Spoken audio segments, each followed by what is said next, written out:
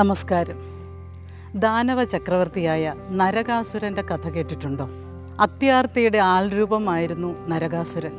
നാരായണാസ്ത്രം കയ്യിലുണ്ടായിരുന്നതുകൊണ്ട് അതിശക്തനുമായിരുന്നു.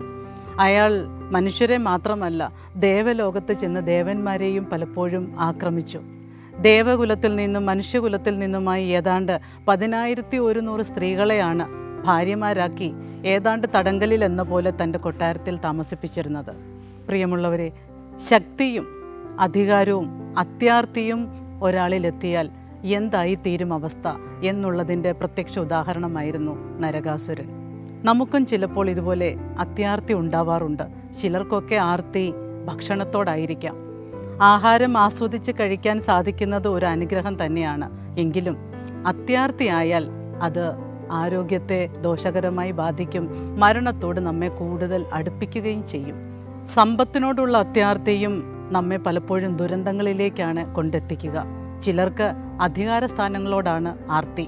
പണ്ടൊക്കെ രാജാക്കന്മാർക്ക് മാത്രമായിരുന്നു അധികാരത്തിനോട് ആർത്തിയെങ്കിൽ ഇന്ന് നമ്മുടെ രാഷ്ട്രീയ നേതാക്കൾക്കും ഭരണ നേതാക്കൾക്കുമൊക്കെ അധികാരത്തോട് ഒരുതരം ആർത്തി തന്നെയാണ്. ചിലപ്പോൾ ചില കാര്യപരിപാടിയുടെ നോട്ടീസിലൊക്കെ പ്രോട്ടോകോൾ അനുസരിച്ച് തങ്ങളുടെ സ്ഥാനം താഴെയായിപ്പോയി എന്നു പറഞ്ഞ് മല്ലടിക്കുന്ന നേതാക്കന്മാരെ ധാരാളം കണ്ടിട്ടുണ്ട്. അത്യാഗ്രഹം അല്ലെങ്കിൽ അത്യാർത്തി നമ്മുടെ മനസ്സിലേക്ക് കയറാതെ നാം സൂക്ഷിക്കുക തന്നെ വേണം. പ്രത്യേകിച്ച് ഏതെങ്കിലുമൊക്കെ സ്ഥാനത്തിരിക്കുന്നവർ ദൈവത്തോട് ആത്മാർത്ഥമായി പ്രാർത്ഥിക്കണം. ദൈവമേ, അഹന്ത അല്ലെങ്കിൽ അധികാര സ്ഥാനത്തോടുള്ള ആർത്തി, സമ്പത്തിനോടുള്ള ആർത്തി, ഇതൊന്നും എൻ്റെ മനസ്സിൽ കടന്നുകൂടാതെ കാത്തുകൊള്ളണമേ എന്ന് തന്നെ. മതി അല്ലെങ്കിൽ എനിക്ക് തൃപ്തിയായി എന്ന് തന്നെ നാം പറഞ്ഞ് ശീലിക്കണം. അങ്ങനെ ഒരു മനോഭാവം നമ്മുടെ മനസ്സിലുണ്ടെങ്കിൽ തീർച്ചയായും ജീവിത വിജയത്തിലേക്കുള്ള ഒരു മന്ത്രം നാം സ്വായത്തമാക്കി കഴിഞ്ഞു.